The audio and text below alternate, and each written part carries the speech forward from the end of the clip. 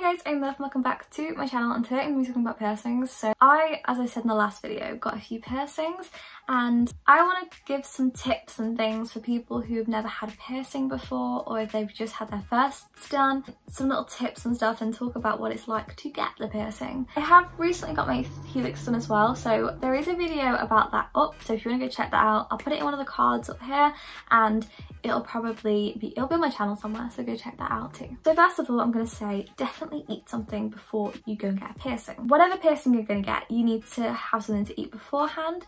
There's only so much adrenaline that your body can run on, and it wears out after a bit and you may feel faint afterwards. Some people do faint, by the way. If you do, don't worry, it's completely normal. Where that you probably won't. It really depends on your pain tolerance and your reaction to what it looks like. But you may feel a little lightheaded, so I do recommend sitting down afterwards, like just sat down for a little while. I did after my helix. I had to sit down for a few seconds because I felt a bit funny. It was a bit of a change, it was a bit of a shock. And I do recommend doing that. If you can, try and sit down for maybe 10 seconds, 20 seconds. With the seconds and your thirds, they will put a dot on your ear of where they're going to do the piercing. So they take a little pen and they just do a dot on wherever you're getting it done. Ask you to look in the mirror to check that you're definitely happy with the placement. Push-pull gun versus needle. So with my seconds, they did just do it with a push-pull gun. They just decided to do that. They can do that because it's on the lobe, it's very close to your firsts where you can also get a gun done. However, with my thirds, they did ask if I wanted a needle or a push-pull gun. I did choose the gun. I preferred that for my lobe. It was just a lot quicker for me to do it like that. If you do choose to have it with a needle, that's completely up to you. It's completely your decision, and it doesn't matter if somebody else has had it done a certain way. If you want it done that way, that's completely your decision, and you're well within your rights to choose to have it done that way. The pain. So further up you go on your lobe piercings, the more pain there is. So my seconds, I didn't feel at all. It was just hot. And then with my thirds, this one I didn't feel, like on my left ear, I didn't really feel it. It was a little bit of a pinch, but that was about it. But on my right ear, my third was quite painful. I think they pierced it a little higher up than on the other ear, and so it was a little bit more painful. There's no blood with these. There wasn't any with me. You might have some blood with it, but it's very unlikely. I didn't have any with it. It was just very hot and it went a little bit red afterwards, but that was it.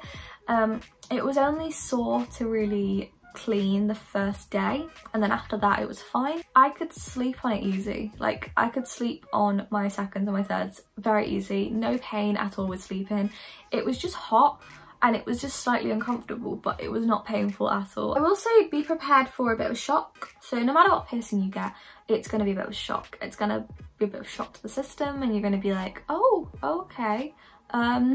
So I just think you need to remember that, bear that in mind, because it can be a bit daunting when you first see it, because it's quite a bit of a change from what you're used to. As long as you bear that in mind, you'll be fine.